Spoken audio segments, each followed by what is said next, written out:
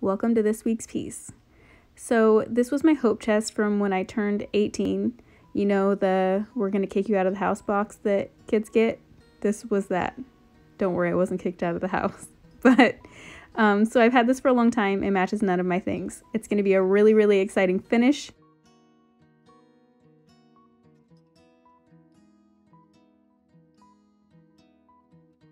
But to get started on this chest, we are going to obviously remove the hardware, give it a good clean, and I was super inspired by McKay Designs. This girl is just incredible. She does the most amazing finishes. I follow her on Instagram. I will link her Instagram account below if you want to go look at her stuff. It is just so good. But so since this is so detailed in all the carvings and everything, I'm using a really densely packed brush to go through and kind of dust out all the carvings before we get it wet and clean it that way, because I don't want to make a bigger mess. So it's just easier to dust out all the crevices first, and then I'm going to go in with my liquid sandpaper, and using the same brush I am going to use that to scrub inside all of the details. This looks super foamy. It doesn't stay that way, so just keep working at it. You don't have to rinse off this product, so I adore it for that reason. And also this is a kind of shiny finish, but not too much, so it's going to help with that as well. So for a base coat, I'm just going to be taking my Chalk Mountain Mellow White. I'm using next to none on a natural bristle brush. This is their small paintbrush, and it is so good. They redesigned it. This is the new one that they have, and I love it for blending so much. So I'm just taking this, using just the smallest amount of paint and doing swirling back and forth every which direction, because I need it to sink inside all of the details of this piece. If you're having trouble with that, you can also spray a little water on it to thin out the paint to help it go into all the crevices as well. But we're just going to do a quick base coat on this.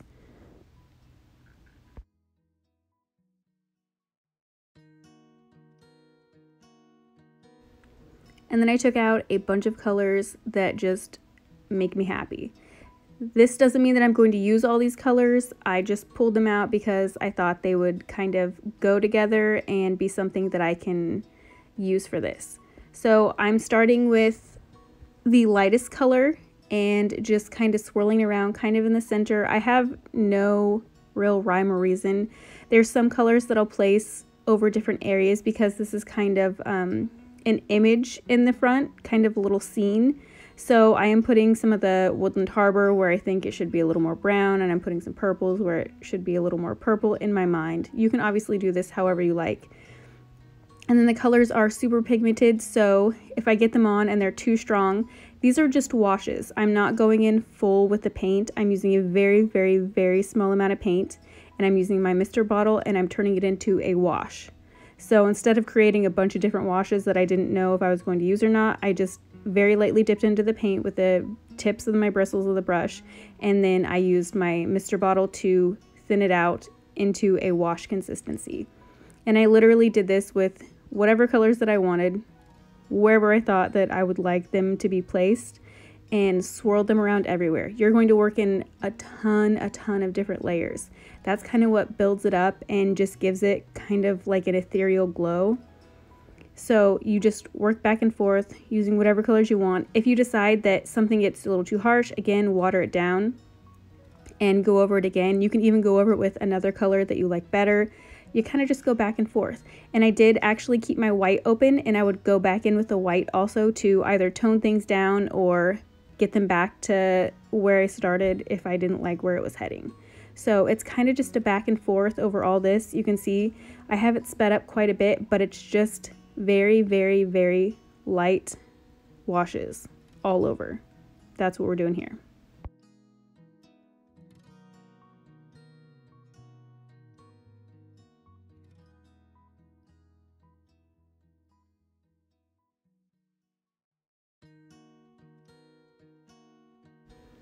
And once I felt like I was really happy with all my color placements, I took this is my seashell metallic. It's kind of my base metallic that I just keep on hand because I can tint it with whatever I want. And so I just used some of my silver glazing dust from Chalk Mountain and mixed it to where it hit like that really, I wanted a deep, deep silver.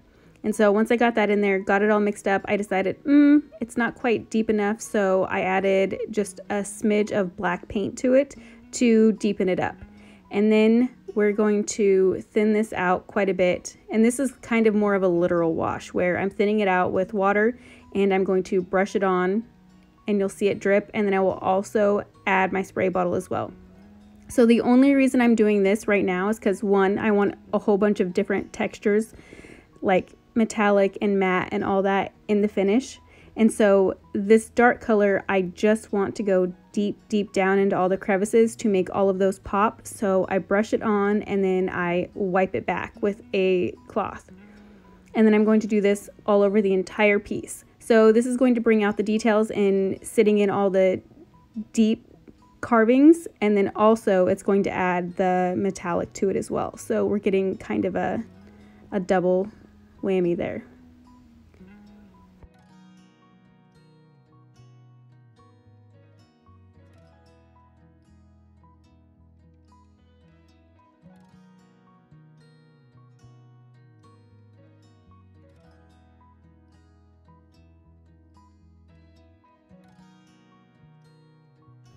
Now I'm going to go back in with my white, and this is just dry brushing. So I'm very, very lightly going to go over and dry brush all of the high points of the carvings.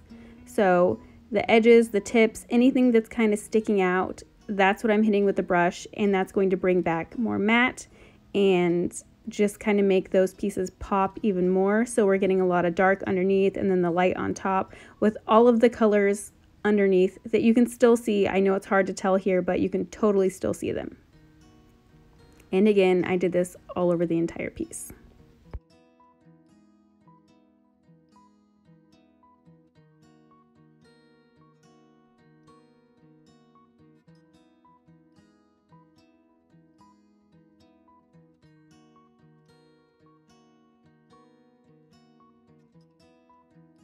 Now to seal, I'm going to take the silver that I had already made for the silver wash, and I'm going to add in some bronze and some gold. And this creates my rose pewter color that I just adore, and I've been using it quite frequently lately. It's just, I think, my new favorite metallic at the moment. And then I'm going to add in my poly. So once I add my poly, it's going to tone that down a lot, but it just gives just the most amazing glow, and we're going to seal the entire piece with this color. You can also use this as a wash too, like if you think it's going on a little too strong, you can water it down, you can also wipe it back. But again, I'm sealing the piece with this, so. You do have to be a little careful because it has so many details and this is quite thin, and since we're not wiping it back, you just want to go over your piece after you're finished with each side and just keep checking on them to make sure you don't have drips anywhere, because they will kind of pool in certain areas, and you try and be careful with it, but just know that it's something that you need to watch out for. It's going to pool up if you have something carved as much as this piece is.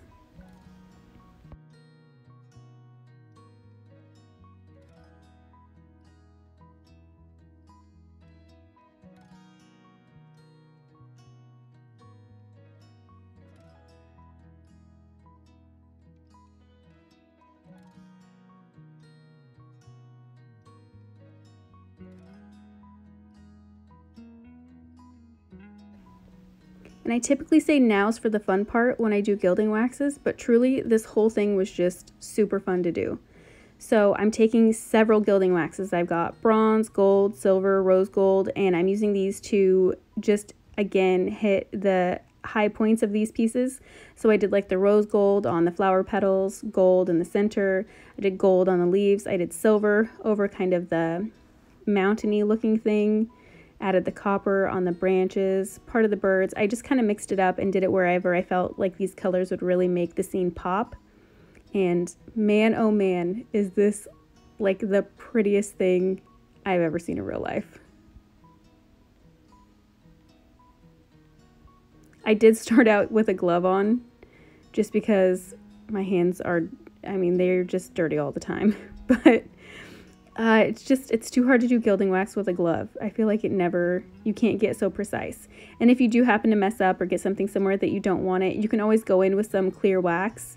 I have out my hemp wax there, and I just take a little cloth and dip it in there, and you can wipe back any of the gilding that gets someplace that you don't want it.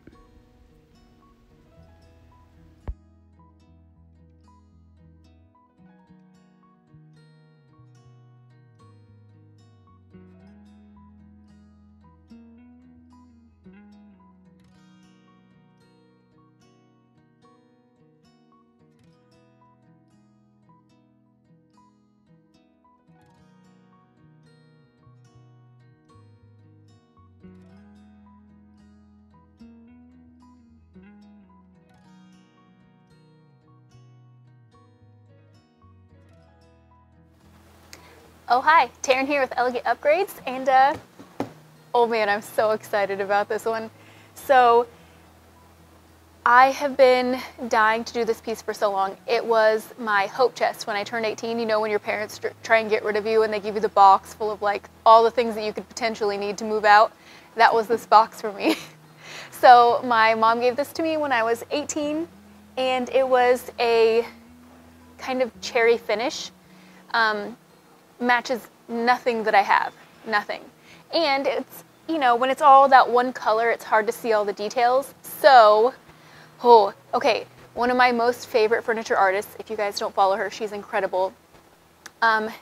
She's called McKay Designs. She is on Instagram. I'm pretty sure she doesn't have a YouTube channel, but she just does the most incredible finishes. They're just magical, ethereal, just everything that is right with the world is put into her finishes, and they're just so great.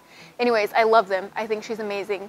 So I was trying to mimic one of the many pieces that she has done. That style, I probably didn't come anywhere close to her.